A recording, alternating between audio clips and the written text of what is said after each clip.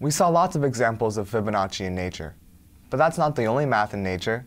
If we think about snowflakes for a minute, we see something amazing. Snowflakes are beautiful and all unique in their own way, but they are also unified by a single pattern. If we look closely, you'll notice that all snowflakes follow the general shape of a hexagon.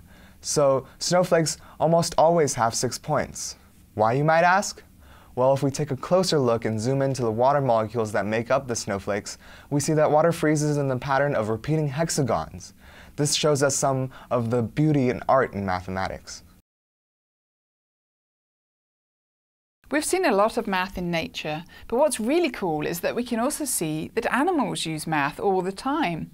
Remember we talked about the importance of intuition and how math should be intuitive for you? Well, math is totally intuitive for animals.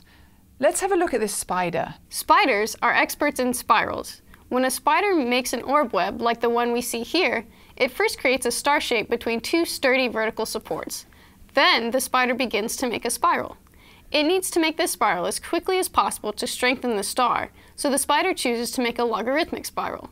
In logarithmic spirals, the distances between each successive turn around the center grow by the same factor every time. This means that the spiral expands outwards more and more quickly the larger it gets, perfect for a spider in a hurry.